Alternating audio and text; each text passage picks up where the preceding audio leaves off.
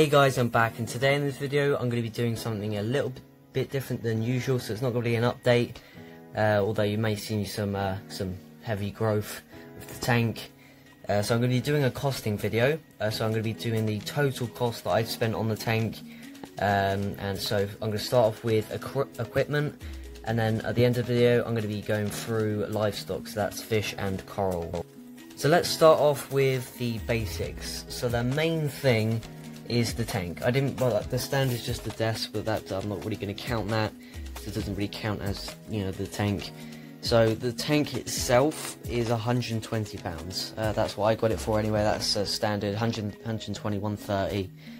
So 120 for the tank. That's including so you got the tank, which is the glass. You got the lid, stock light, and you got a basic rear filtration, which I highly recommend modifying. I did a video on that quite a while. This is about 7 months back. I did a video on that, modifying it, and the way I've got it is doing absolutely amazingly. Next thing on the list is the skimmer. I'm not running that currently at the moment because it is absolutely dog. It's awful. Okay, I hate it. It's really loud. It's not even that efficient. It's cheap and it's made by Fluval. I mean, it's just, so I've ditched that, but that was 50 quid. My biological that I got in the tank, that was 20. Well, that was for my share anyway. It was like 50 quid for like 3 kilos. But my dad's got like 2 or 3 kilos in his tank, and I got 900, or just literally right underneath a kilo in this tank, which is more than enough. It says 1.5 to 2 kilos per 100 litres. This Bioham Ultra is absolutely amazing. So I pay about, I'm not really too sure on this, but it's about 30 quid a bucket, roughly. We use Red Sea's Coral Pro Salt, best salt, definitely. Yeah, it's about 30 quid. We pay that about every 2 months or so. But it depends when you're doing water changes, really. I have actually skipped one recently, so that probably won't be using as much. Sand that I got for the tank, I got, I think it's Red Sea's, I'm pretty sure it's Red Sea's Ocean White live sand. I bought the Ocean White, and then I bought the Fiji Pink, so I'm just going to say 20 actually, 20 for a bag of sand, which is more than enough. Actually, one bag of sand does both of our tanks, which is quite surprising. The return pump that I got in the tank is a 600 litre hour pump. It's called the Eheim Compact 600. That was £20. My heater, I got a 100 watt titanium heater. That was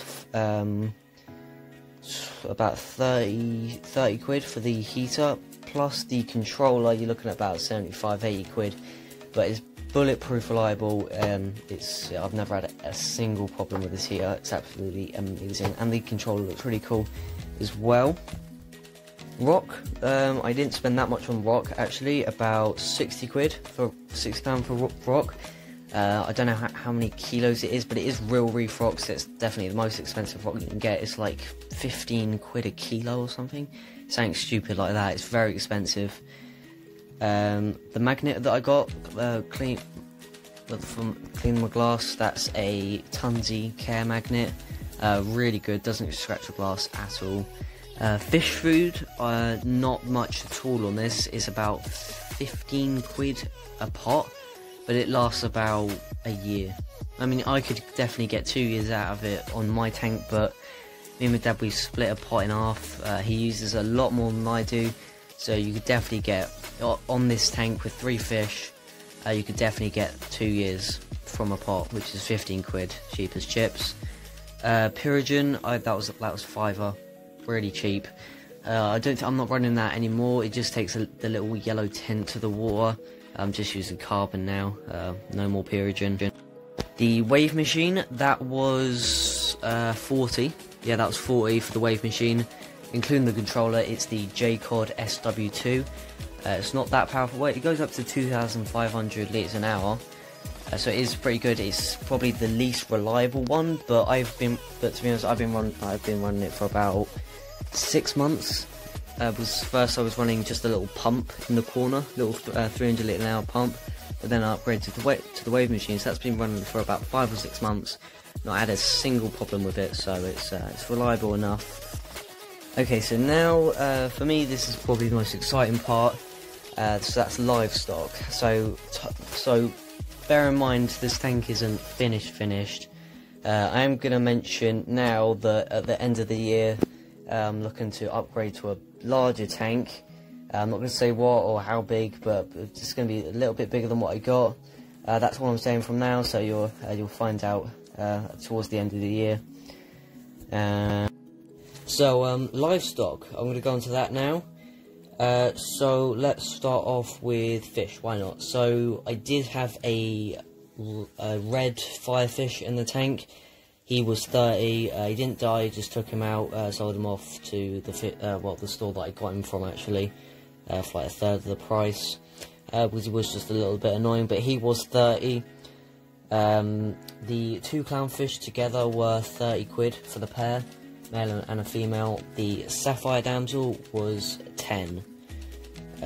Yeah, so not that much for the fish. I've only got 3 fish in there currently. It's only a small tank, I don't want a massive buy load. Cleanup crew, I've got a little list in front of me, I'm reading, so... Right, so turbo snails, well, the normal regular turbo snails I got 2 of them, which was 10 quid. 1 died though, I've still got 1 in the tank, which is nearly at the end of its life. A hermit crab, which I flushed on the toilet, which was 5. Conch, 5. And, oh yeah, the 2 other true Mexican turbo snails in the tank, they were 10 for both of them. Alright, so let's quickly discuss coral.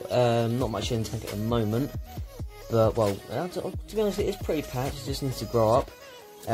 So, pulse coral, that was 5. Green star polyps, 10. Zoas for all 4 frags of them, which was 40 quid, so not bad. Duncan, 15. Torch coral, 35. It is a euphilia, and it's quite rare to find them recently in my area. Reef whatch, which isn't a coral, it's a coral food, that was 10 quid. The candy cane, the green toxic trumpet, 15. And the acan, 15. And finally, the hammer coral, the little green one, branching, which was 40. So that is that's everything I've bought for the tank. I've discussed literally everything. Maybe a bucket, 10 quid. So a total that I've spent on this tank, cover your ears, about 900 quid.